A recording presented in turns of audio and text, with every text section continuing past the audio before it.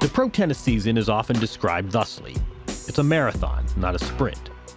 And in keeping with that metaphor, competitors try to obey the cardinal rule of endurance sports: finish strong.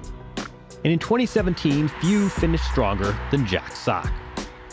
Since mid-October, when other players are huffing and puffing and booking tee times, Sock has won 7 matches. 5 of them came at the Paris Masters 1000 event, where Sock won the biggest title of his career. In the span of one late-season surge, Sock has done a few things. He salvaged a year that, according to him, had to that point only been so-so. He's broken the ceiling on the top 10 for the first time in his career, and as a result, he earned a spot in the ATP's World Tour Finals event in London.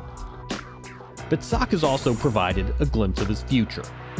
If he's top 10 in a year that saw him win only 3 matches at the 4 majors, well, imagine his upside. What's more, he's offered a glimpse on the future of US men's tennis. We're going on 15 years now without an American male winning a major singles title. But there are now 3 Americans in the top 20, and a young cavalry is coming. Sock will take on the best of the ATP in London.